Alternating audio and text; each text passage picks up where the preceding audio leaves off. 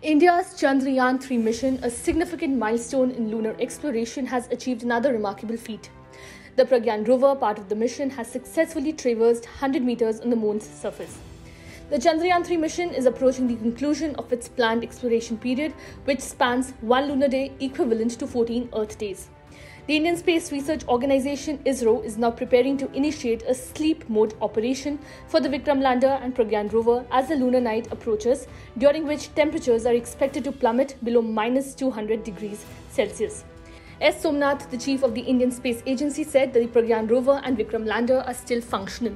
ISRO scientists are commencing the process of placing both of them into sleep mode in the next 1 to 2 days as a need to tolerate the lunar night.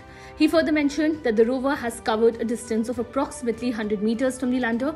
ISRO shared a picture of the path taken by the Pragyan rover as part of the lunar exploration mission. It shows the total traverse distance as 101.4 meters. ISRO has been sharing data from in-situ scientific experiments conducted by the Chandrayaan-3 mission. Recently, the Indian Space Agency said that the lunar seismic activity payload recorded an event appearing to be a natural one, adding that the source of this event is under investigation.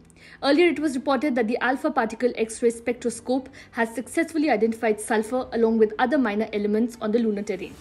The laser-induced breakdown spectroscopy instrument on board the rover has already substantiated the presence of sulfur, adding to the growing body of knowledge about lunar composition and characteristics.